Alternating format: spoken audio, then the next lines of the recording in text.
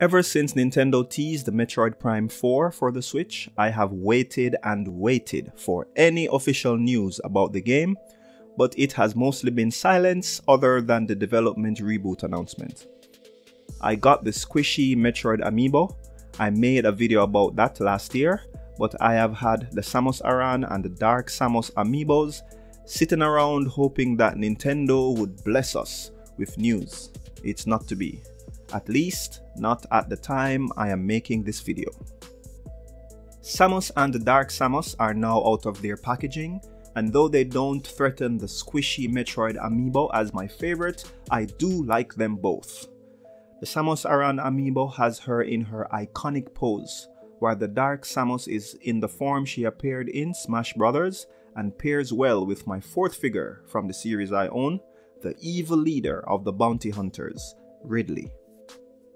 The waiting game for Metroid Prime 4 news continues, and I am honestly not holding out much hope that we will see it this calendar year. I am thinking a March 2022 release date at the earliest. Making this video made me think, how would I rank my collection of Metroid franchise Amiibos? I don't have every Metroid Amiibo ever released, but from the ones I have, I would say that Dark Samus brings up the rear. It isn't that interesting and might be the Amiibo I regret buying the most. Next up we have Ridley. I love Ridley as a character ever since he slapped me with his tail in the Super Metroid prologue. But other than his pose, the Smash Bros. Amiibo version is just meh.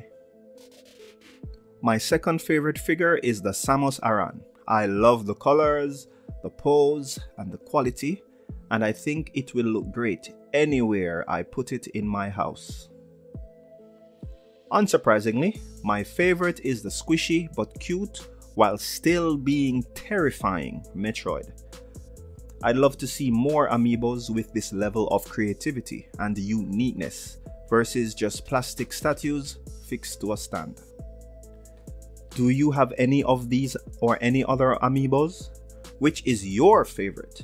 Hit like if you are also waiting on Metroid Prime 4 news, and let me know when you think it will be released in a comment below.